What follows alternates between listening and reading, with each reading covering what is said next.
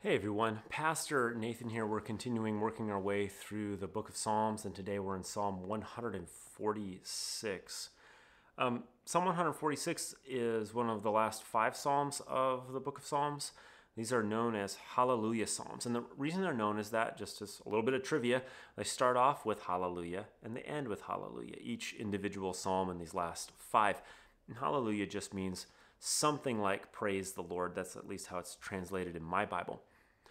In Psalm 146, the psalmist doesn't really pit, but he compares trusting institutions, people, and groups, or trusting Yahweh God. This is important because in his context, there was a lot of temptation to trust people, institutions, and groups who did not believe in Yahweh God and in fact worshipped false idols and foreign false gods.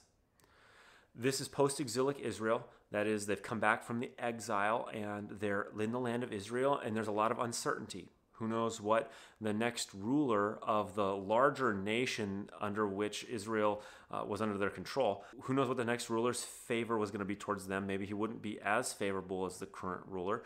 And there were a lot of enemies, people who didn't want to see Israel come back to power, didn't want to see the walls of Jerusalem rebuilt, the temple rebuilt. In that kind of context, then, it might be easy for us to see how people would gravitate towards something tangible and real in order to feel safe, in order to feel stable and have provision and security in their lives. The psalmist says, though, don't go after those things. Don't trust princes, mortal men who cannot save.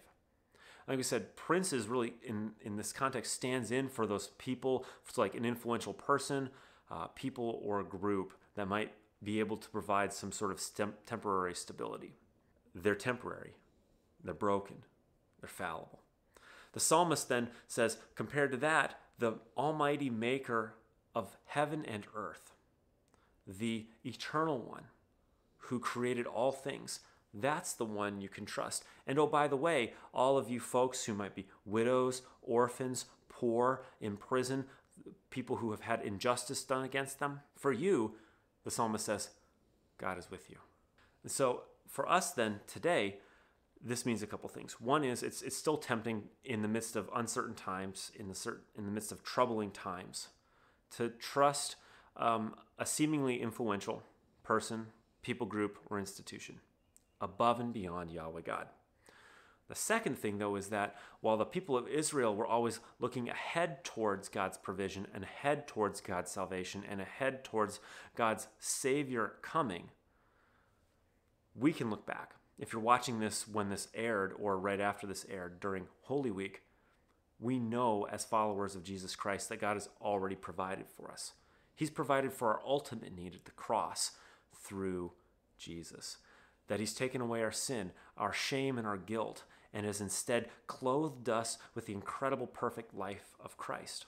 And because of that, then, we can continue to fix our eyes on him as the person who is our ultimate hope.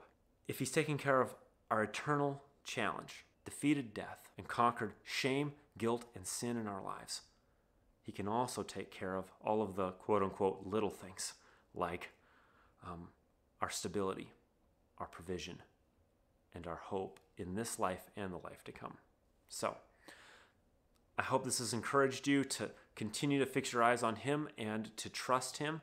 And in your prayer life today, perhaps to reveal to you, where are you trusting things other than him or more than him, perhaps, alongside of him, and how can you then reorder your trust life so that he comes first before all things.